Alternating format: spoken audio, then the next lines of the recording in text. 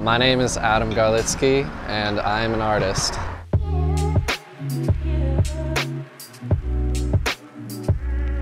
So I call this mural the Coral Queen, and in the center here I have this character which kind of represents Mother Earth. And so I chose to paint this because I wanted to kind of take some of the beauty from the sea and kind of put it here in the community and just bring a lot of color into it.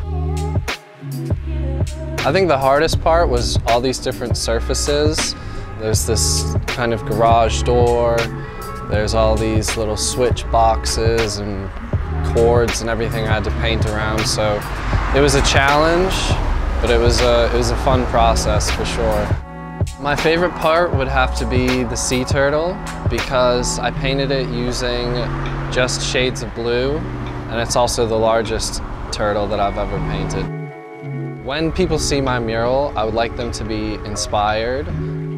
I would like them to be reminded of how beautiful the sea is and all the life that's in it, and how important it is to care for it and to respect it.